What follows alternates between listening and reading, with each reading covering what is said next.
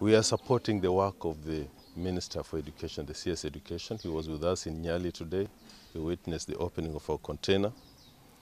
And because it's a multi-agency effort, we all want to see that the exam retains its integrity. That was set when we started this multi-agency activity. And so far, I think I've looked at the reports. All our sub-counties have been able to start this exam. The exam has gone to the examination centers, but I think they will be starting shortly. So far, we have no hitches, including in our very difficult areas like Tana River, Lamu, Taita Taveta.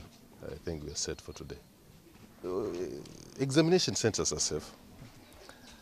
Like we are saying, this is a multi-agency effort. In places where we have, for example, Lamu, where we have KDF, especially Lamu East, KDF is giving us support.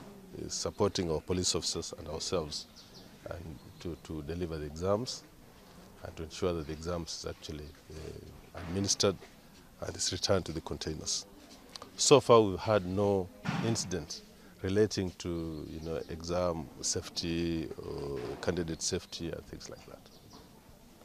So I think we will be able to assess as the day goes by, but we are confident that with the plans that are in place, the exam will be administered to the very end without any hitch.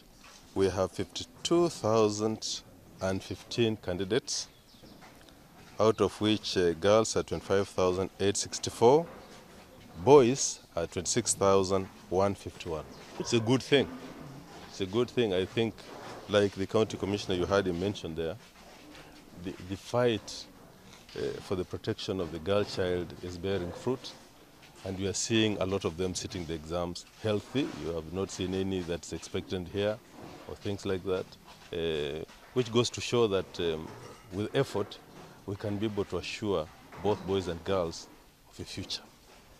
They can go through school and they're able to finish.